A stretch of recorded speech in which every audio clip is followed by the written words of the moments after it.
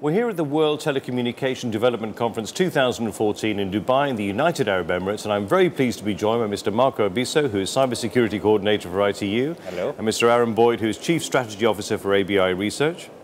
Gentlemen, thank you very much for being here today. Thank you.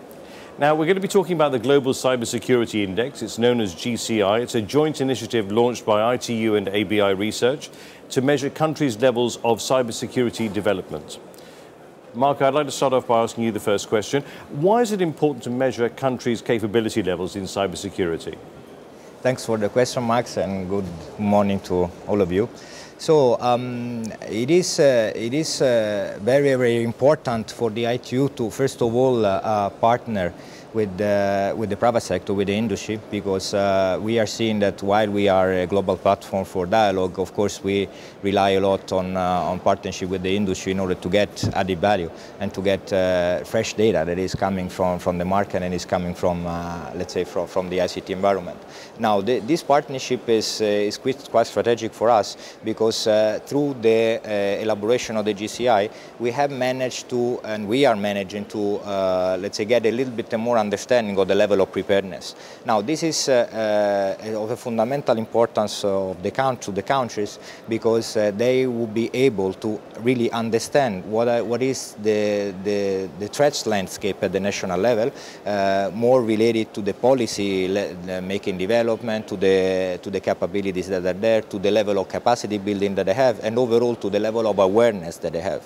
So as the ITU, and specifically ITUD, is the, let's say, if you want, the part of the ITU that is dealing with building capacity, we are seeing this as a mechanism to, let's say, allow the countries to understand the level of readiness at the national level, but also to compare their level of readiness with the other countries in order to learn and to improve their overall cybersecurity. Aaron, can I ask you, how does the Global Cybersecurity Index work and how do you collect the data? Well, first let me talk about the importance of this partnership. ABI Research has a long 23-year tradition of fantastic research in the telecom sector and over the past few years on cybersecurity. But we needed a partner like the ITU in order to reach, to develop an index that's on a global scale. ITU has those contacts and connections. And the ITU itself, if I could explain briefly what it is and what it is not. The GCI is an indicator of readiness, the willingness of a country to take the necessary steps to protect its critical infrastructure, to put legal measures in place, to look at child online protection and other kinds of policies like that. It's not a measurement of technical expertise per se. It follows the global cybersecurity agenda. There were 5 pillars that included legal aspects, various national policies, technical aspects. And so we cover all of those areas. And then out of that, when a country responds, we develop a weighted index, just like any of the other indices that you see being produced by the ITU.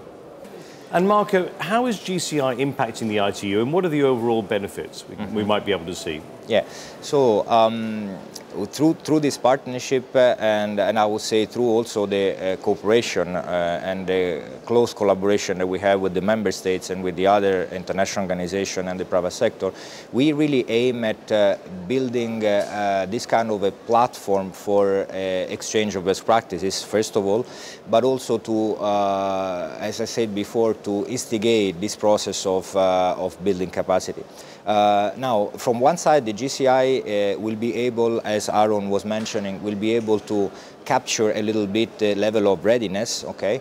But the secondary and even more important result is that we'll be able to, let's say, facilitate the understanding from the countries on their level of readiness and their positioning within the global environment.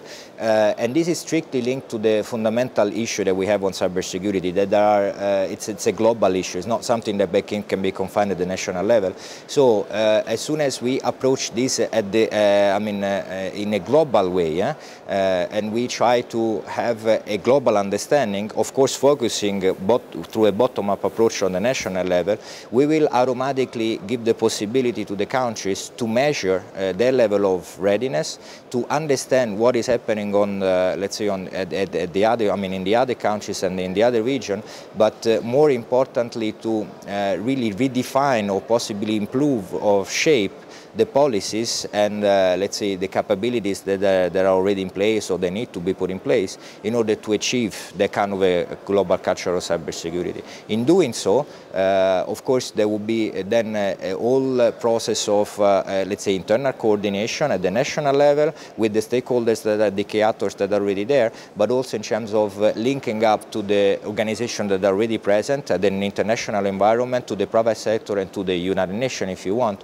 but also to the regional organization in order to instigate this process of cooperation. For us, this is the most important value that we can provide through mechanisms like the GCI. And finally, Aaron, can I ask you, can you give us an update of the data that's been collected so far and what are the next steps? Sure. We've received responses from 42 countries already. There's another 16 that have indicated that they'll be responding shortly. We've released the results of the Arab States region. We did that in last October. It's at ITU Telecom World.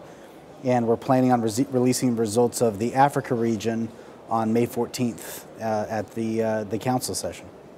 Great. Let's hope that this succeeds and goes on from strength to strength. Thank you very much indeed for joining us today. Thank you. Thank you to you. And thank you for watching.